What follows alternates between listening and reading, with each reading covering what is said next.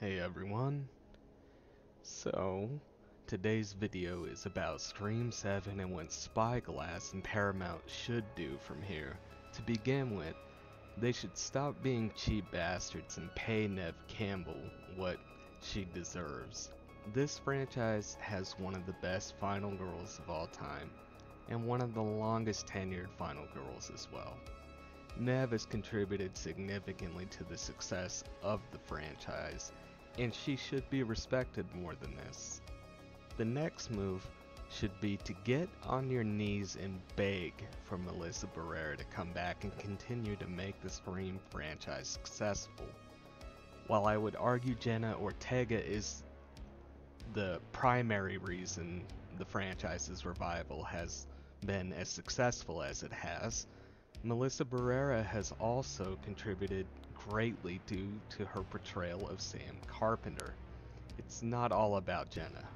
Anyway, if Spyglass and Paramount fail to bring back Barrera, it will make future success of the franchise difficult to earn. Since Paramount and Spyglass have created their own problems with the franchise, they should be the ones to solve their own issues, but they probably won't bring back Melissa Barrera.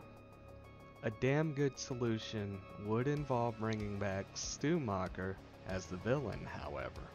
Yes, he's been alive all along and pulling the strings.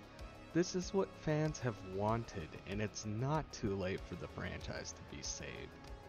In addition, if you're not going to bring back Melissa Barrera, retcon Dewey's death, and bring him back.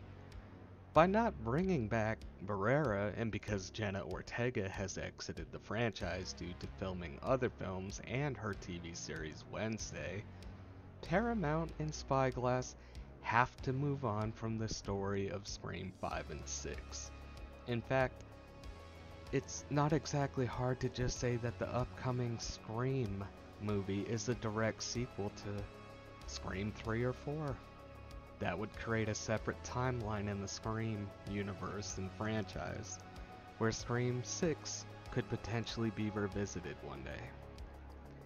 Now I know this isn't the most popular idea in retconning movies and creating timelines. What is this, Halloween? Anyway, but I'm not Spyglass and Paramount where I've dug myself into a hole. I didn't make their mistakes, they did.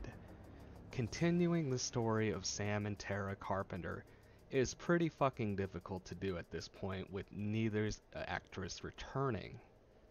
This is why I argue for making a direct sequel to Scream 3 or 4 where Stu is the mastermind villain again, fighting against Sydney, who now has Dewey back in her corner again. Anyway, I just wanted to make a quick video here, and a short one as well. Let me know how you would fix this franchise and the mistakes of Spyglass and Paramount. Thank you for stopping by and listening. Make sure to wash your hands and don't touch your face. Thank you.